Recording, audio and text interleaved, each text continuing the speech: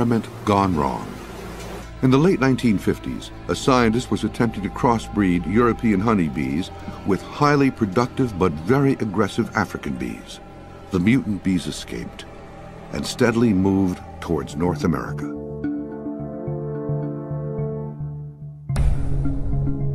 Giant killer bee swarms are thought to be responsible for the deaths of over 1,000 people. They were completely just about 1.5 inches thick around my head. And it felt like I was on fire.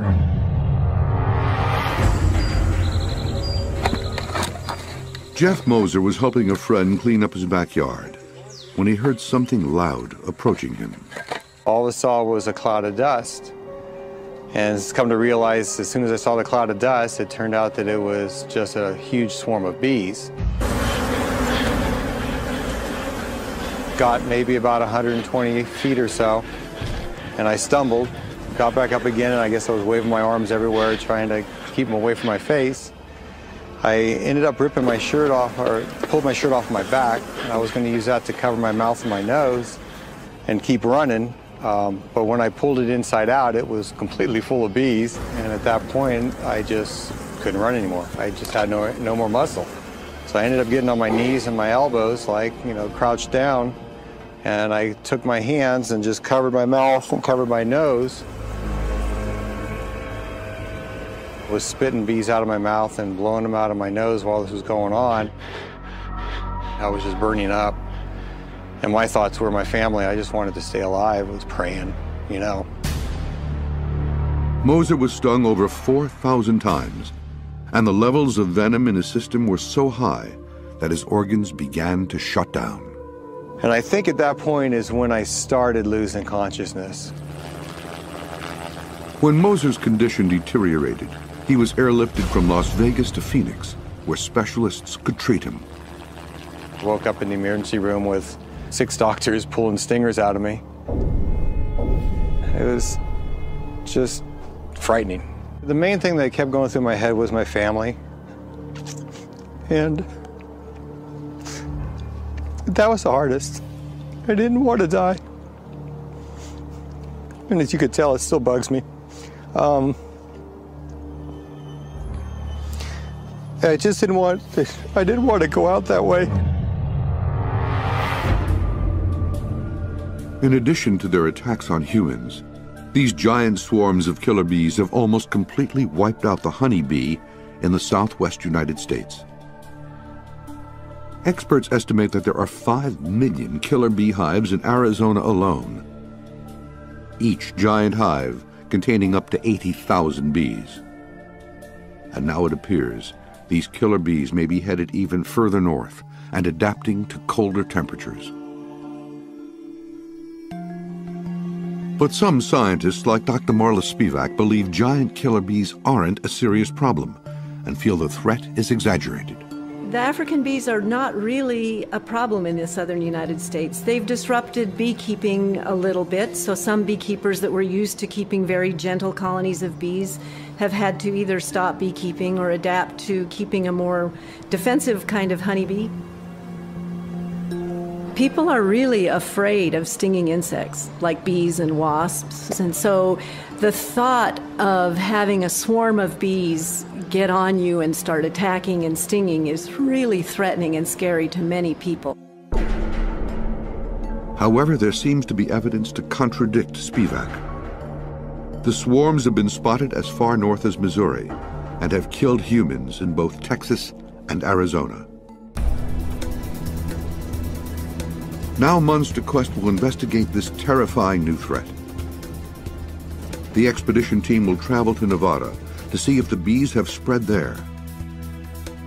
They'll also attempt to gather specimens in the mountains of northern Arizona to determine if the bees are able to survive in cold climates.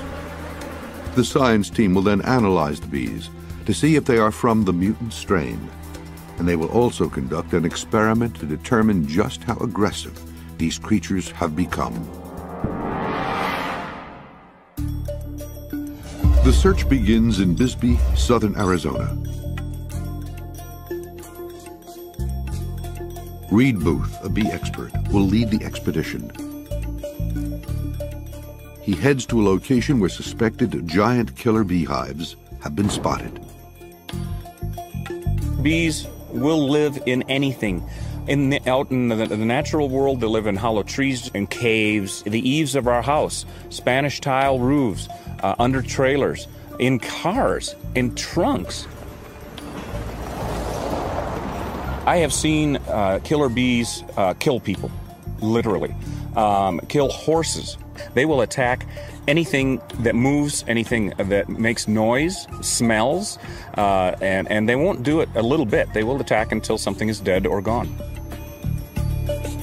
The team arrives at a deserted ranch. The goal is to determine if the bees are the hybrid strain and whether they're getting more aggressive.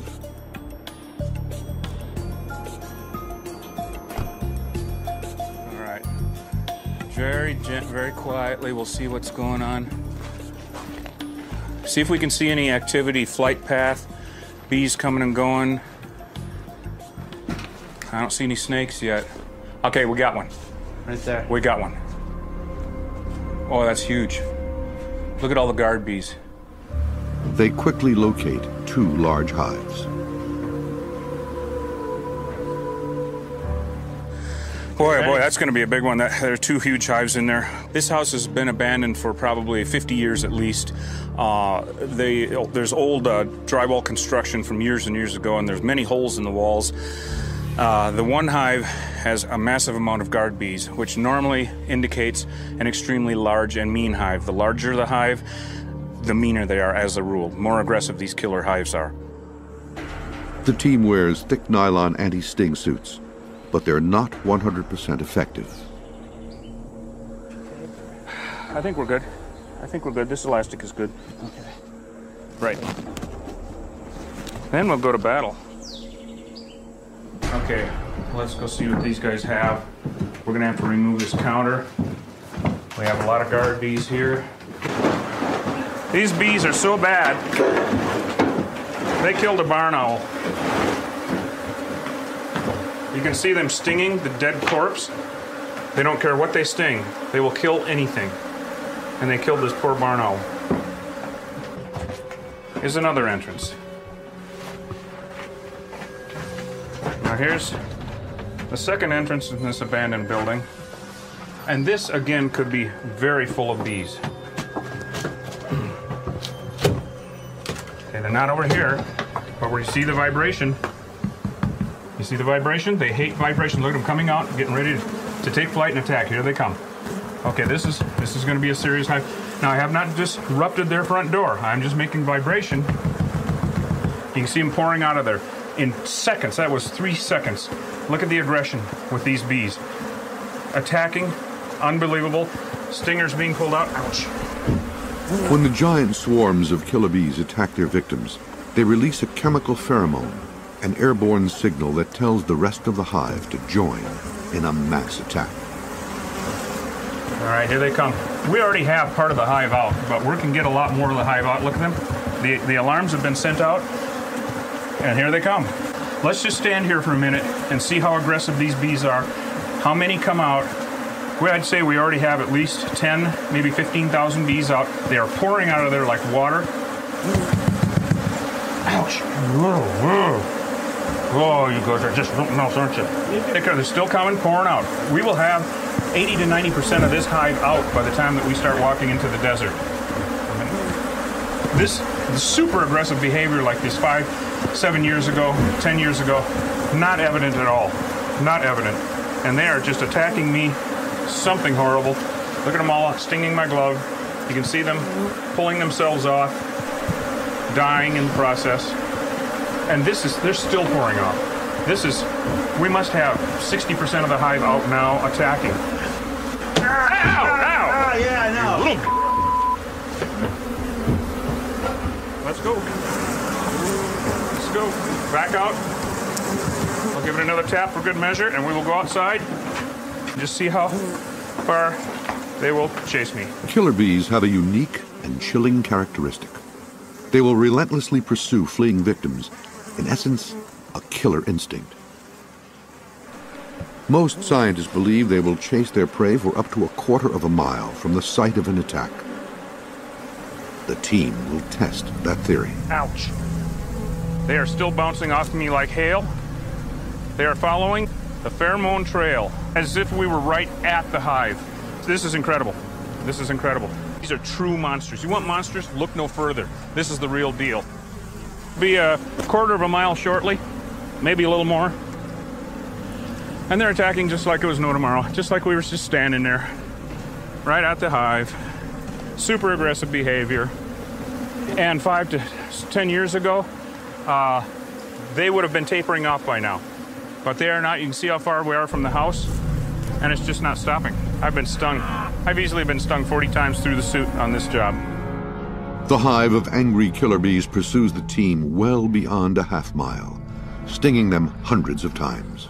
Okay, well, it's been about 10, 15 minutes since we walked away from that hive, and you could just keep walking through the desert and they would just stick with you for, we really don't know how far at this point. The old theory was a quarter of a mile in the past. Obviously, that's out the window right now. Monster Quest is on the trail of giant swarms of killer bees that are invading the United States. The oldest known bee specimen was found perfectly preserved in amber in a Burmese mine. Radiocarbon dating showed it was over 100 million years old. The bees' once primitive defense mechanisms evolved over time as humans became interested in farming their honey. In the early days, it was strictly honey hunting. It was watching worker bees returning to their colonies, locating the colonies, and then robbing the nest. And so some enterprising person in some little tribe got an idea and said, yeah, we'll catch a swarm and we'll see what happens. People have been keeping bees for at least 5,000 years. To the ancients, swarms of bees were seen as an omen of death. They were said to have foretold the defeat of Pompeii by Caesar in the Battle of Pharsalus in 48 BC. 2,000 years later, the omen has become a very real danger. When did we go from good bees to bad bees? It started in the jungles of southern Brazil, 300 miles to the west of Rio de Janeiro. In the early 1950s, a scientist developed a mutant strain of honeybee, an experiment that would have disastrous consequences. He was a geneticist. His name is ᴍᴜᴜᴜᴜ, and he heard that the South Africans were producing record amounts of honey.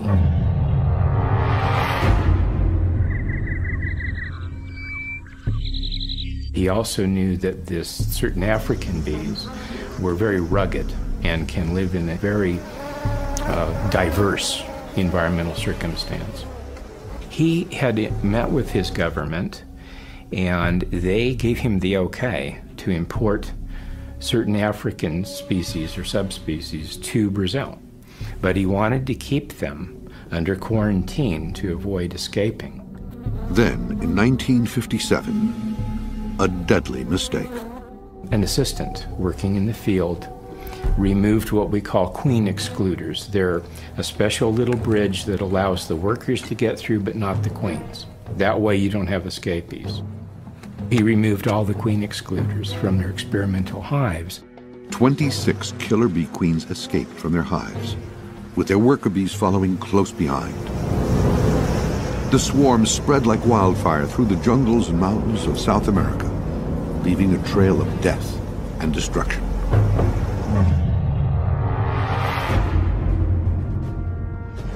They were making about 200 miles a year, moving northward. The mutant killer bees soon reached Mexico, and reports of human deaths increased in number. Americans were quickly alerted to the impending invasion of these swarms and the danger they presented. When they are spooked and upset, then they go into hypervigilant defense. And I'm putting it mildly, because it can turn from a God-given gift, okay, going back to symbolism, to something that you just can't believe. Black mass here. A moving black mass. Mile by mile, city by city. The escape of the giant killer bee swarms led to frightening depictions of the havoc they could bring to America. In 1990, the deadly swarms finally crossed the Mexico-U.S. border. The first American victim was killed on a ranch outside Grande City, Texas. Numerous attacks followed across the southwestern United States. Alvin 911, do you have an emergency? Ma'am, we have a lady in Alva that has honeybees stinging her. Go ahead, ma'am. Please hurry, they've been biting me for a long time. This call from a home in Alvin, Texas was made following a surprise attack by a giant swarm. Are you allergic to bee bites? I don't know, I've never been stung this many times. Okay. The attack was thwarted by a police officer who managed to smoke out the swarm and save the woman's life.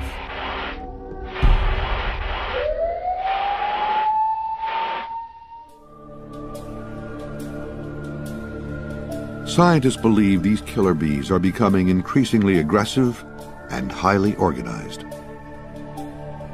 They just keep going until their threat is down and dead.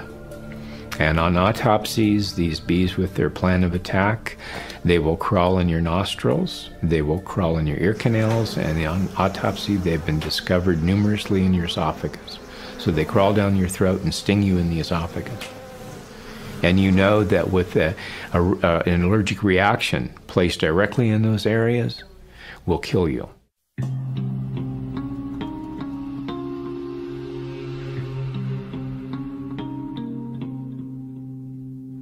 Gloria de Grande Hoffman, a bee researcher, has tracked the spread of the giant killer bee swarms.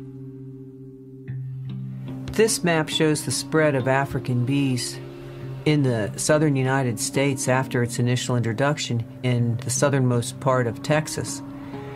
What they did is those bees began to move northward and primarily westward initially until they covered the southern tier of Texas and moved on into New Mexico and Arizona. For decades, scientists believed the killer bee strain, which evolved in the tropics, wouldn't be able to survive in colder climates. Dr. Hoffman, however, says they have crossbred with native bees, enabling them to adapt to the weather. The African bees are a hybrid between a European and an African, and those genes seem to have established themselves in those populations that can make it through the winter. They've retained African traits, and they've also co-opted some European traits, so they're a true hybrid. The science team will now conduct an experiment to test whether these mutant killer bees have indeed adapted to cooler temperatures. So what we've done is take a colony of African bees and put them into this cold chamber to watch their clustering behavior. It's cold inside there, much colder than out here. They place a hive of several thousand killer bees into a chamber where the temperature is just 23 degrees Fahrenheit. They will monitor the bees over an 8-hour period to see if they can adapt to survive. We're going to see how well these bees can thermoregulate their nests when they're in this kind of cold climate.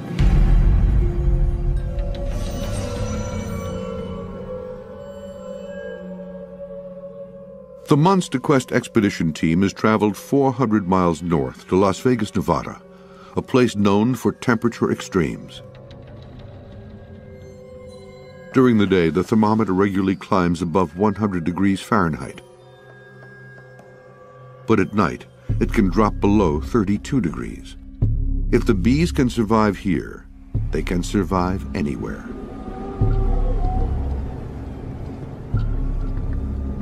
Okay, I'm here in Las Vegas, Nevada, looking for anywhere where killer beehives might be, which, from what I can see, is everywhere.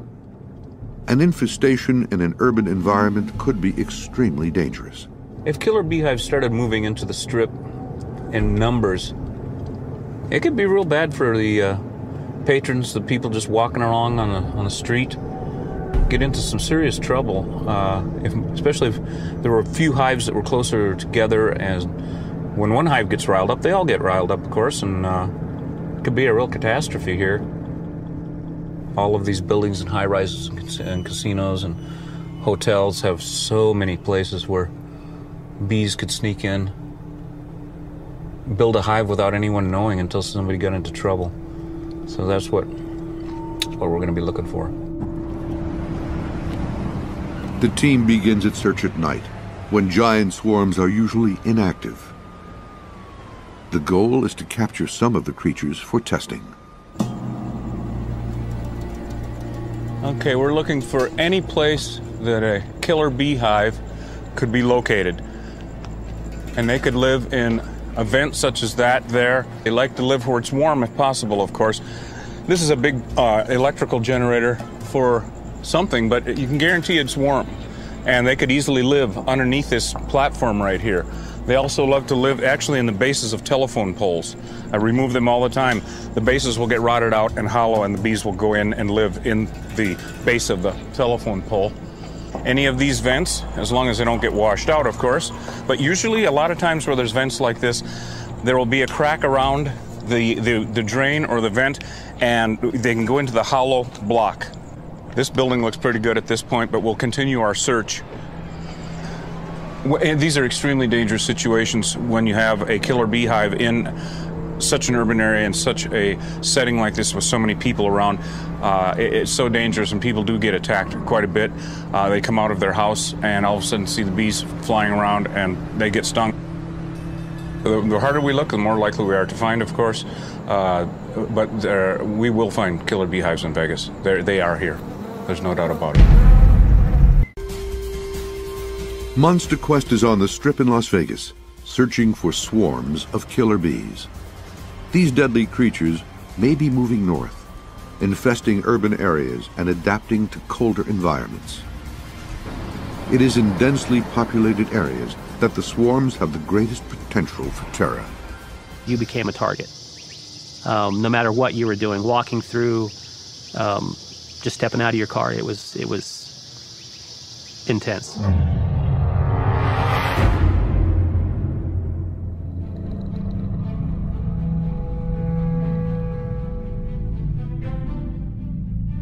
Bisbee, Arizona is just east of Tucson.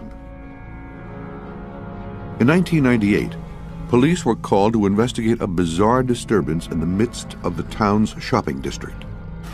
As we were arriving on scene, it was the situation was kind of unusual. There was abandoned vehicles on the gulch, doors were open, and people were running down the street.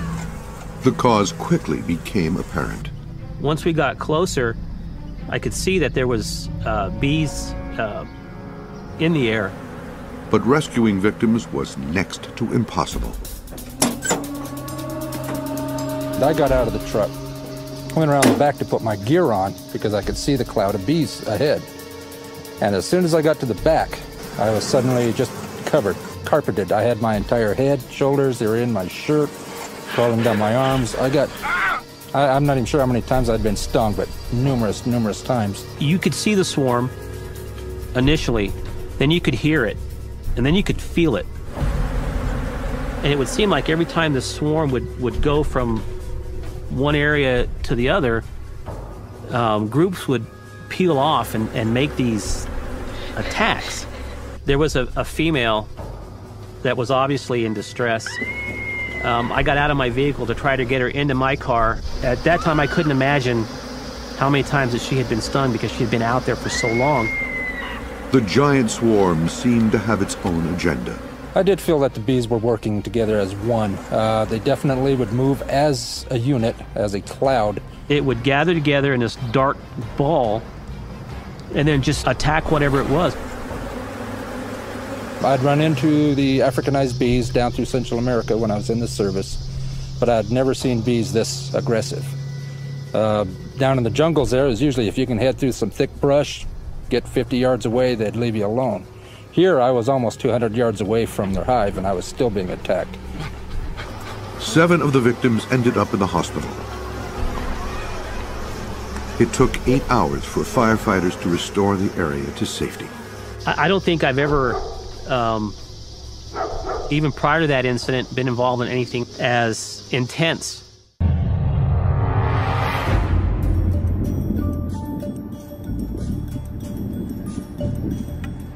I've gotten a call from a contact here in Las Vegas that has located a potentially very dangerous hive in a residential area. We don't know if it's a killer bee hive or not, but we're going to go find out. The expedition team meets local exterminator ᴍᴜᴛᴜ. He says there is an aggressive beehive close by, and he suspects it might be inhabited by killer bees. Yes, and you say they've been there over 3 years. Yeah. Being there that long, as you know, Shane, the older the hive and the larger the hive, the worse they are. So yeah. I'm really glad I'm looking over the fence here, and it looks like we don't have any neighbors right backed up against us, thank goodness. So we're not hopefully going to kill anyone. Scientists say the killer bees are learning new survival strategies while developing a new tolerance for extreme temperatures. The myths are abound, of course, that they can't live where it's cold, et cetera, et cetera. How cold does it get here Fahrenheit in the winter? We get dipped down to freezing. We have probably a week of 30 degrees. Mm-hmm. And I know last winter we had a record amount of snow. The team suits up and approaches the hive. So we're going to go and let's grab the loppers. Okay. And we'll go make some room for us to work and stir it up a little bit. See how active these guys are. Let's do it.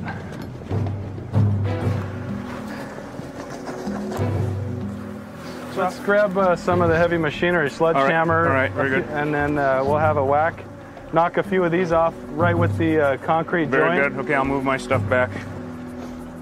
Well, you can hear it. They're in attack mode. Yeah. Oh, yeah. They're getting aggressive. I don't see any activity again at the top. Nowhere else on the fountain. Down darn it, the hole is just strange enough so I've got, a few in there, but I think what we're going to have to do is open her up. The bees strike almost immediately. I can open up a second block, too. Oh, here you go. Oh, my. You got home?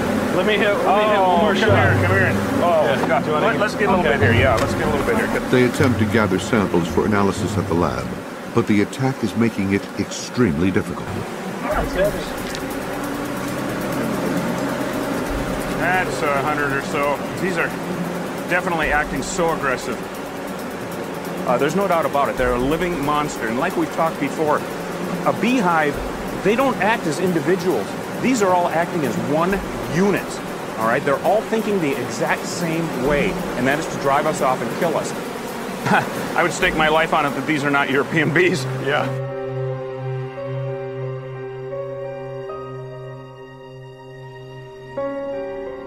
Entomologist Dr. ᴅᴏss Spivak does not believe an invasion of giant killer bee swarms is imminent. They've only moved into climates to which they're adapted. They're really sensitive to their environment, and if there's not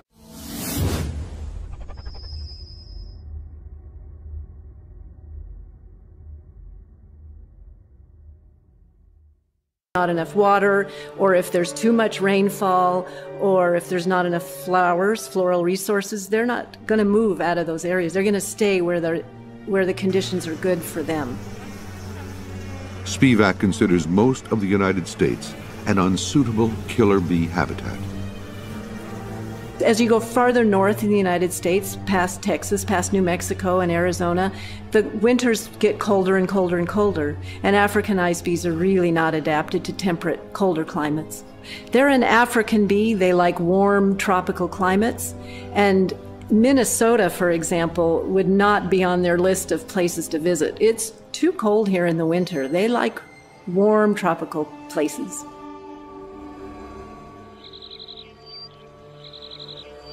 To test the theory, the science team is analyzing how the hive behavior of killer bees changes when the temperature drops below freezing. The bees have been exposed to 23-degree temperatures for 3 hours, but the thermal camera reveals an area of red where the bees are thriving. So what we're seeing here, and also what the thermal camera is showing us, is that they are starting to gather toward the center of the frame, which is the warmest part of the hive. You can see they're moving up from the bottom of the frame towards the center and gathering in a cluster. And this is the hottest part of the colony right now. So they're trying to keep each other warm, and they're also trying to keep the queen warm. And they'll continue to do this as they get colder and colder.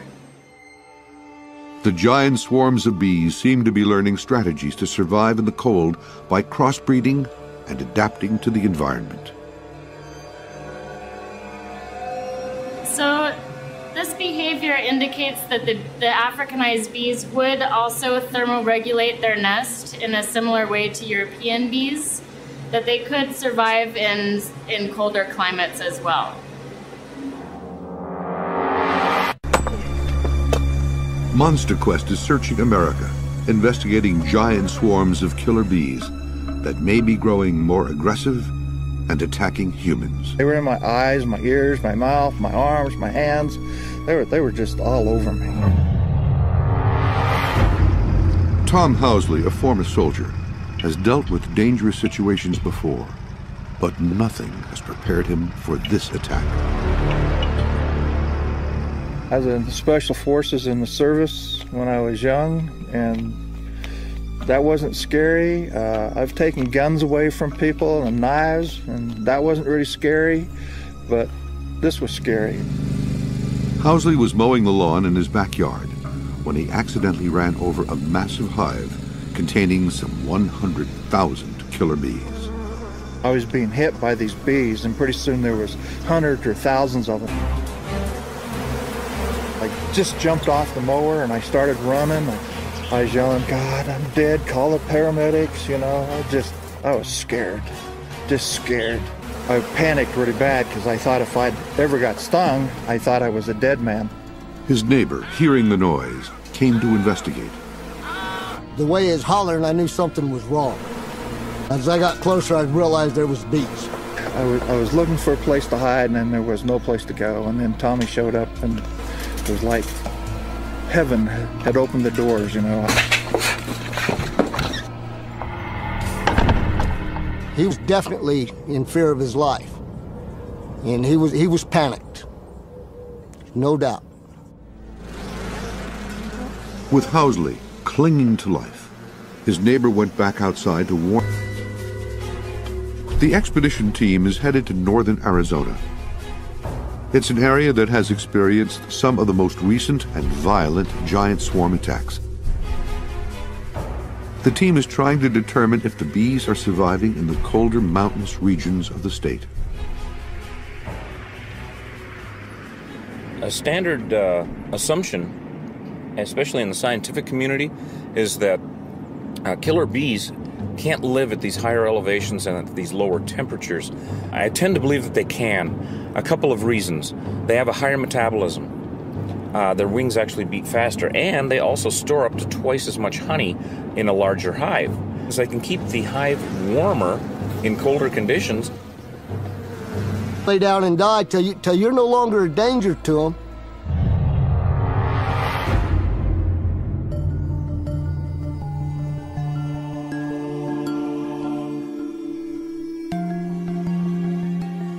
The science team has received the first samples gathered in Las Vegas. They will analyze the specimens to see if the deadly killer bees are surviving in these cooler temperatures. The first stage in morphometrics is called ᴅᴏᴜ, and that's a series of tests where we just measure the right forewing of each bee. We take 10 wings and mount them on slides. And this gives us an analysis to determine whether we can rule out if they're European or... Honey is pure energy. And if they can collect enough honey, they can survive.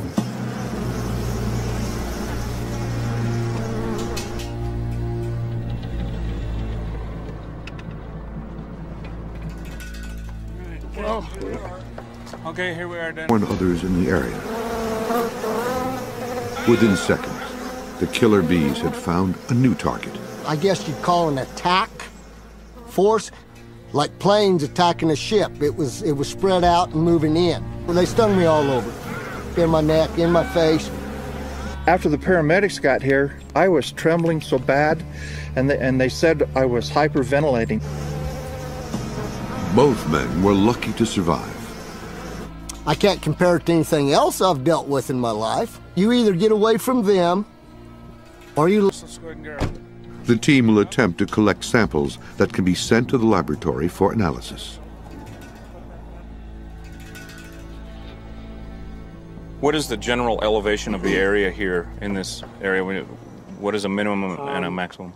Right here, we're pretty close to 7,000 feet. Okay. We're just north of downtown Flagstaff. What kind of temperatures do you see in the winter? The lowest temperature is maybe minus 27. African.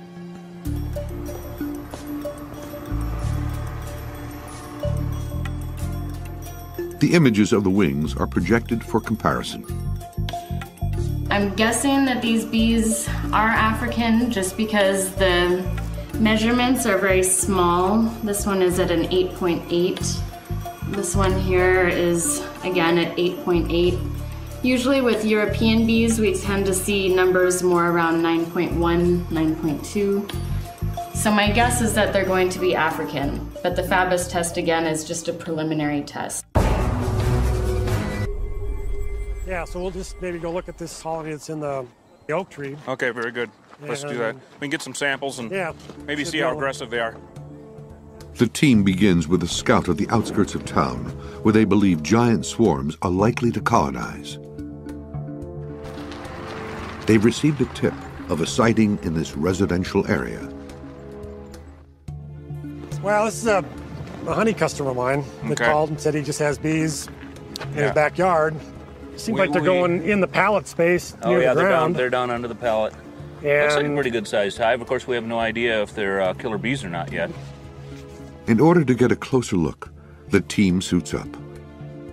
They'll also prepare a smoker, which they hope will have a calming effect on the swarm.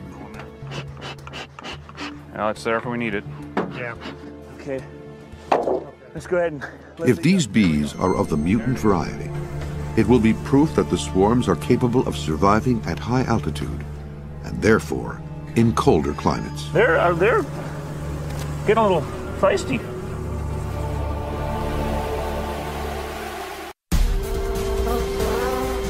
MonsterQuest is searching America for giant swarms of killer bees that are moving northwards on a murderous rampage. This man was the victim of a brutal giant swarm attack in Las Vegas. This expert believes the giant killer bees are adapting and learning to live in more extreme environments. This homeowner was stung more than 500 times by an angry swarm. I'm pretty convinced that we're actually going to find wild killer beehives at 7,000 or 8,000 feet. The expedition team is located a hive in northern Arizona, and the bees are displaying very aggressive behavior. I mean, we are messing with them, and the more we mess with them, of course, the more aggressive they're going to be. But if we can get a piece up where we can get a bunch more in here, then the scientists can tell us. The Carl Hayden Bee Research Center is located in southern Arizona. Mona Chambers is analyzing the high-altitude samples. So these bees are from Flagstaff. It looks like we're going to have to run a full morphometrics analysis because the numbers are on the small side. The wing lengths are 9.0, which is on the edge. Killer bees generally have a wing length under 9.1 millimeters. So because this looks like it might be Africanized, we'll go ahead and run a full morphometrics analysis. And that'll be a much more in-depth procedure, and it'll give us a definitive answer for honeybee type. A positive result will be proof that giant killer bee swarms are adapting to cold climate regions. Once we get all of the parts dissected, we analyze them using a computer program that measures all of the different body parts that we've dissected out. Finally, the tests are complete, and the results are definitive. Okay, so we have the results from the morphometrics test. The bees that were sent from Las Vegas are Africanized, and that's with a probability of 100%. And the bees from Flagstaff were also Africanized, again with 100% probability.